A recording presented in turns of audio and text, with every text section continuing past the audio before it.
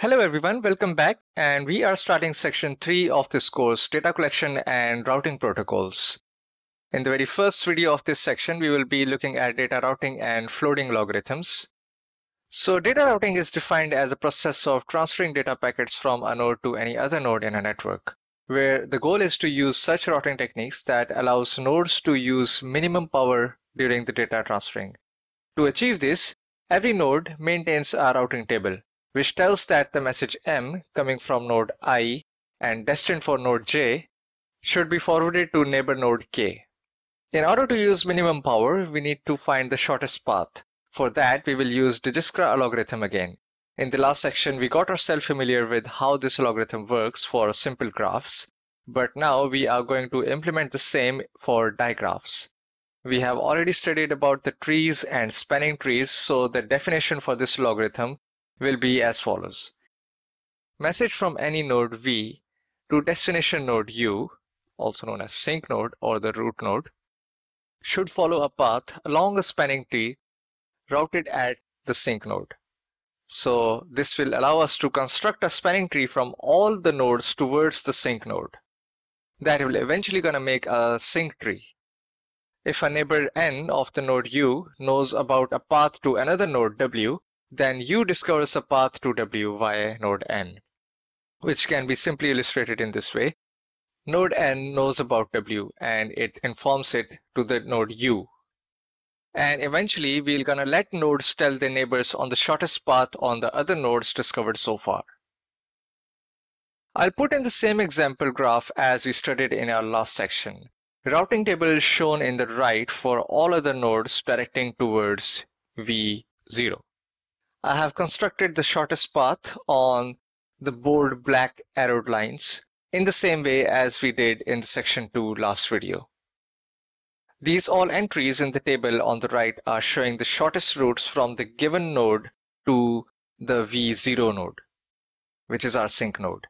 For example, if a message M destined for V0 arrives at V2, then V2 is going to look up on its table and route this message to its neighbor node V0, which in this case is our destination node.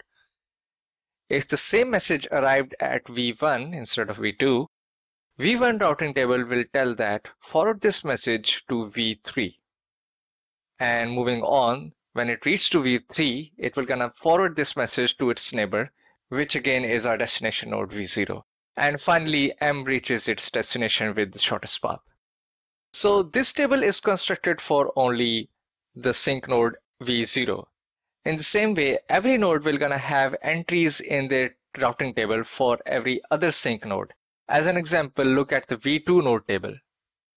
It stores the information of all the possible sink nodes and also tells us that which neighbor node we want to forward this packet and what would be the total weight of the path from this node to the destination node. If you look at the node 2 routing table V6, let's say a packet is coming to V2 which is destined for V6, then V2 knows that I need to forward this packet to V1 here. The total weight of this whole route will gonna be 13. So 2 plus 7 plus 4 makes 13. In the same way, all of the other nodes construct their routing table. Data collection, a procedure technique to gather data wirelessly from unattended nodes installed on the remote fields. The idea and the motivation behind this is it's inconvenient and expensive to send resources into the field to collect data from every single node. That's why data collection techniques allows us to send a trigger at a single node wirelessly, which propagates the data collection request to all of the other nodes in a network. One of the way is the distributed data aggregation, where the data is processed on its way to the sink. In this way, all of the nodes work equally to save energy, because eventually processing cost is much lower than the transmission cost. In a dense network, data is correlated, so aggregated functions like min, max, average, sum over the data in a whole network are often more important than the data of the individual nodes. So let's say for two temperature nodes who have found themselves so far in the network, one of them collects the temperature from another one and sends the aggregated value of both the temperatures to the third one, and so on. Finally, the last node gets the overall aggregated value of the temperature of the entire network.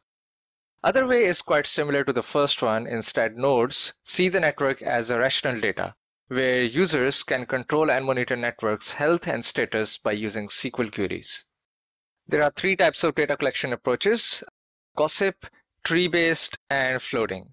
I've constructed it in a triangle to define the properties of each. So let us look at the floating first.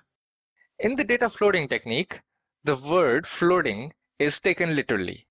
Data is simply floated into the network, which as a result utilizes every path on a network, including the shortest. It is indeed quite simple to implement.